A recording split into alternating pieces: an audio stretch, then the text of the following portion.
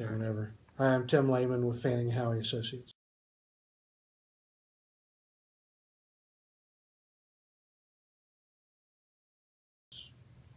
How much do you make yearly as an architect?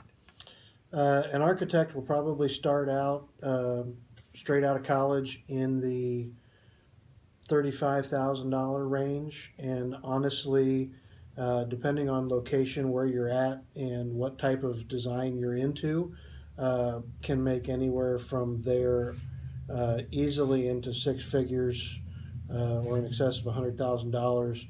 And honestly, the sky's the limit depending on what type of firm you're with and what kind of marquee you bring with your name.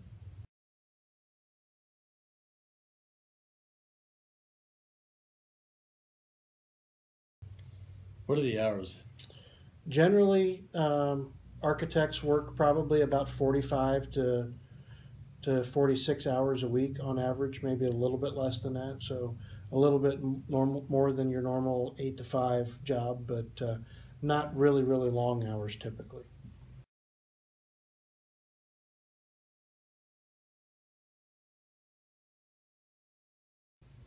Are there any benefits to this job?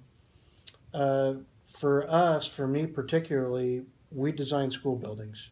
And so to have the impact on the educational process, have the impact on the students and helping them get excited about learning is really a cool thing. So that's a huge benefit for me for in this industry.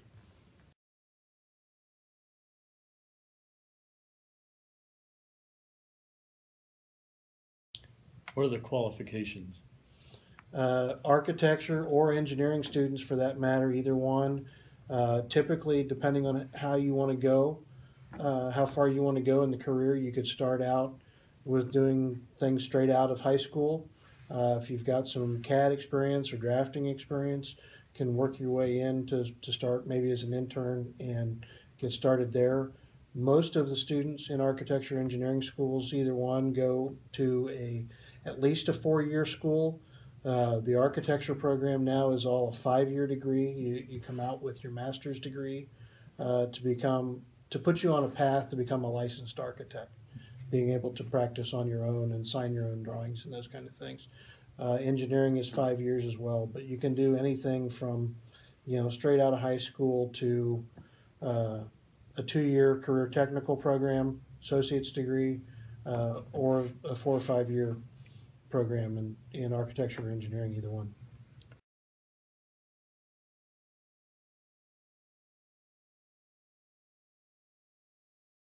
What should your interest be in this job? Uh, you have to be interested in working with other people. It's a very collaborative process.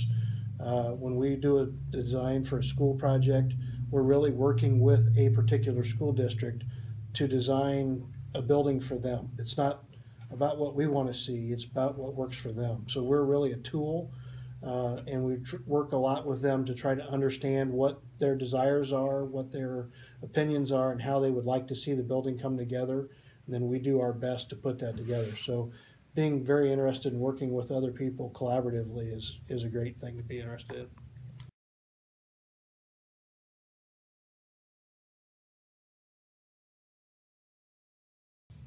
What does the job entail? Um, I guess, again, it goes a little bit from depending where you start and what you want to do, but we're involved with uh, conceptualizing the building, determining what pieces and parts, what in our case, how many classrooms they need, how many offices, gymnasiums, auditoriums, those kind of things, and how do those pieces and parts relate to each other. So the first piece is figuring that out and then putting those together. And then from there, we work to go through the entire building. What does the exterior want to look like? What does the floor finishes want to look like? What type of mechanical system is in there? Where do they need plumbing fixtures? Where do they need light fixtures? And all those things. So we work through all of that. And then as the building is under construction, then we also go out to the site and make sure that they're installing things the way that we had them designed, so that the owner's actually getting what they paid for and what they're really looking for. Are there any options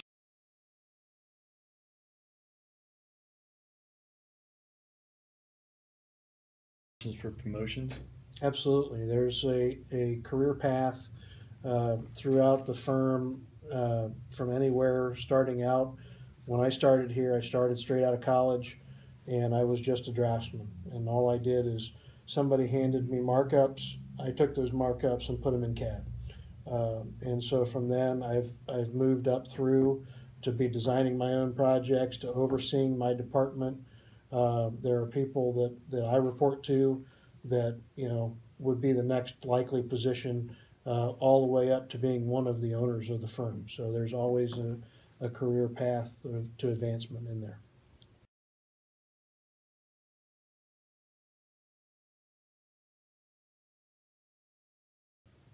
What's the highest level you can achieve?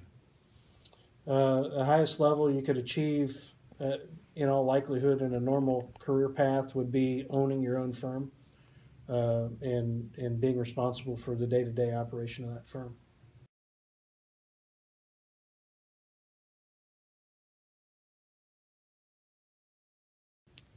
How long is schooling for an architect?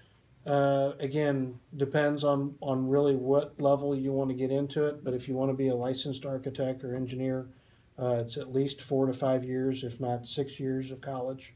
And then when you do that, once you get licensed, there are continuing education requirements every year. So you have to spend so many hours studying different techniques, different technologies, those kind of things, how to run your business afterwards to maintain your licensure. So it's an ever learning on, always learning kind of career.